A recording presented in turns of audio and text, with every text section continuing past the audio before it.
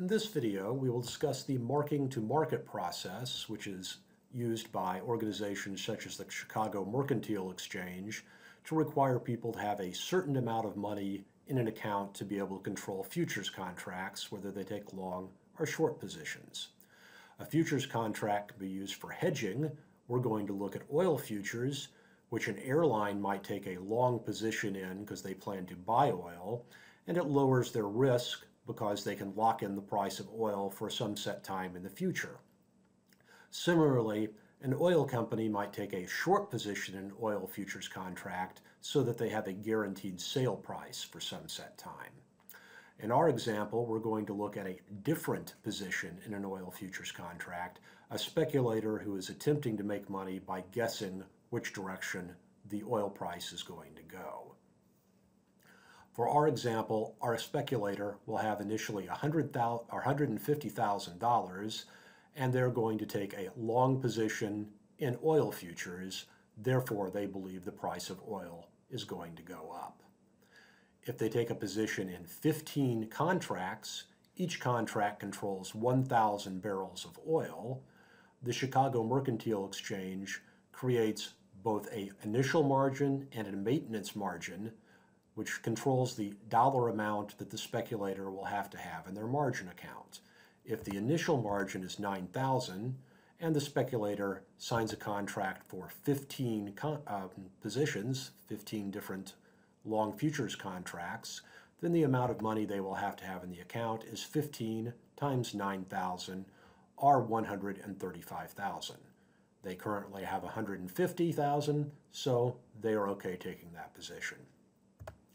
The maintenance margin is the dollar amount below which the margin account cannot drop, or the speculator will either have to deposit more money or they will get a margin call.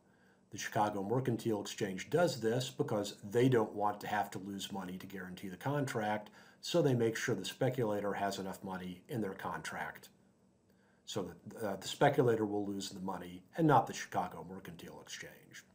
So our example of controlling 15 contracts, 15 times 6,500, is 97,500.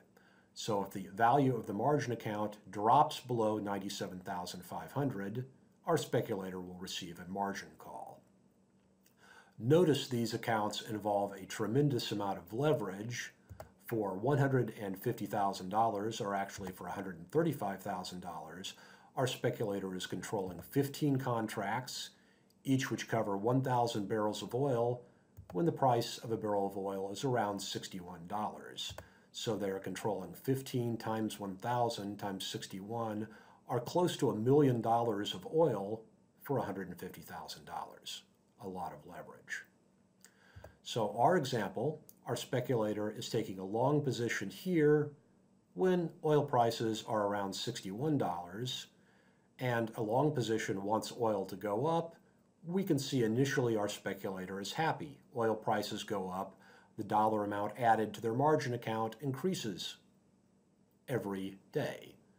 So the first day they make $21,000, next day $9,000, next day $19,500, next day $12,000, next day $22,500. So very quickly our speculator has gone from having $150,000 to $234,000 for a profit of $84,000, making our speculator rather happy. But after day 6, oil prices start to drop, and they drop rather quickly.